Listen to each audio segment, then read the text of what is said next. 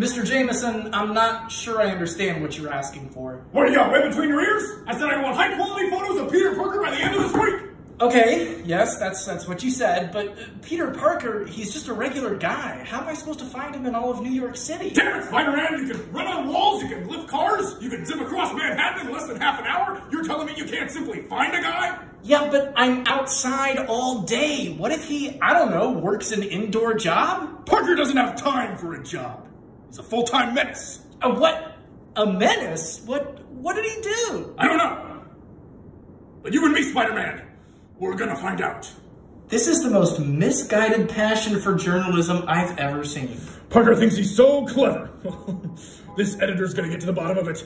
He's gonna catch him red-handed, that's for sure. Sir, I can leave you alone for a bit. We can circle back if you want. We gotta get this guy, Spider-Man. Whoa, you got my back, don't you? Yeah, you pay me money, so yeah, I'll do what you want me to do. This is a dangerous guy, Spider-Man. Yeah, you totally, and me. Totally. You with your spider powers and me with my heart for journalism, we're gonna get to the bottom of this. Sure, yeah. We're gonna reveal the truth.